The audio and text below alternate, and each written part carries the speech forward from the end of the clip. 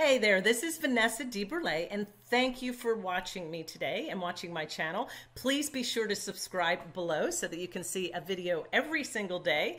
My channel will help you build your business, learn the skills that you need to be able to build that business that you've been wanting to build. And we're going to talk about something a little bit more fun today.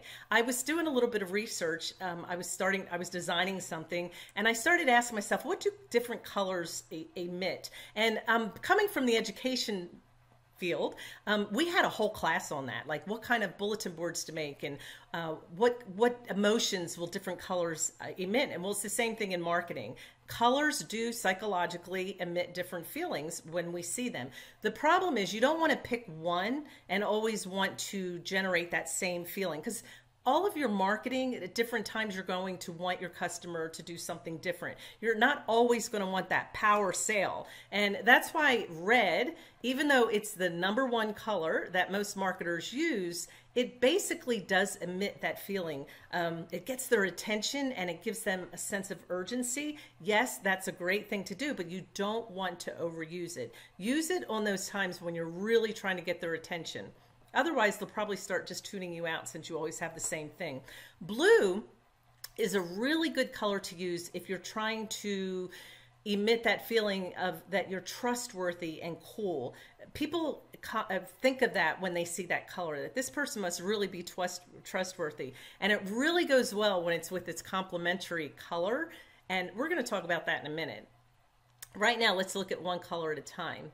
Pink is a color that is usually used with the young female demographics. You can think of young girls who are fun and bubbly, and they'll have pink all over their website, and they wear it well because it kind of goes with their personality. And you can see that. It wouldn't always look too good on, maybe an older guy or something.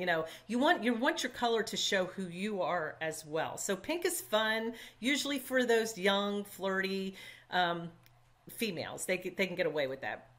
Yellow is very powerful. It's pretty much commands your audience's attention, and it lets them know that you're very confident in your abilities. So use that one with caution, especially if you're trying to be fun and flirty. You don't want to be using yellow. You want to go to the pink. But you can always change your personality in one of your YouTubes and go with the yellow.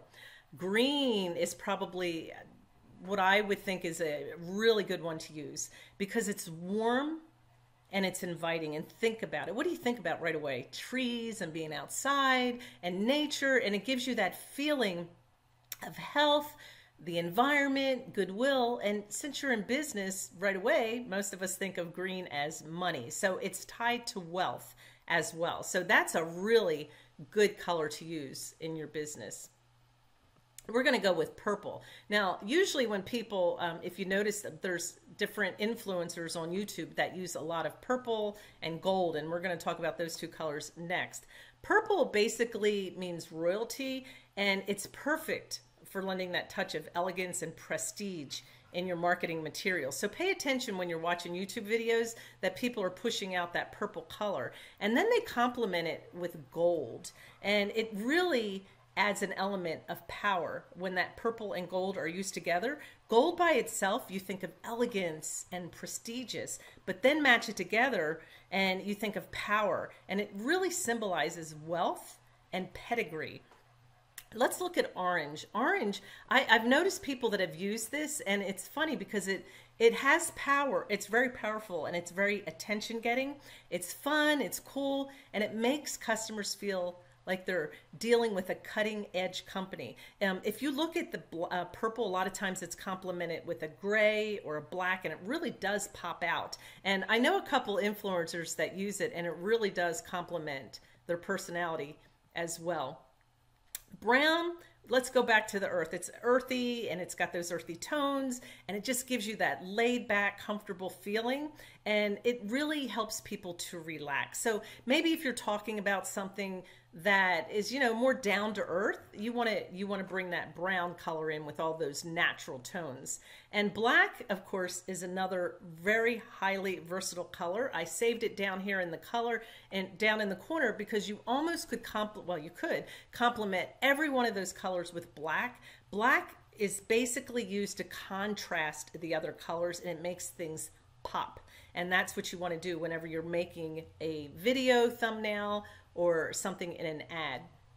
Now, you heard me talking about complementary colors. And what is that? You remember this from school in your art class. Remember you had the color wheel, and the teacher said to always, if you want to complement a color, use the one that's across from it on the color wheel. I think you remember learning that in elementary school. But let's take red and green as an example. Red gives you that sense of urgency, and I've got to have it. And then you go over to green, and it's the total opposite. It's that very relaxing nature, you know, let's chill. And if you notice that different colors will do that, they complement each other in the color wheel. So like I told you, what we learned in the education field when we were making bulletin boards back then, we didn't have social media. I'm giving away my age, which I think it's already been given away.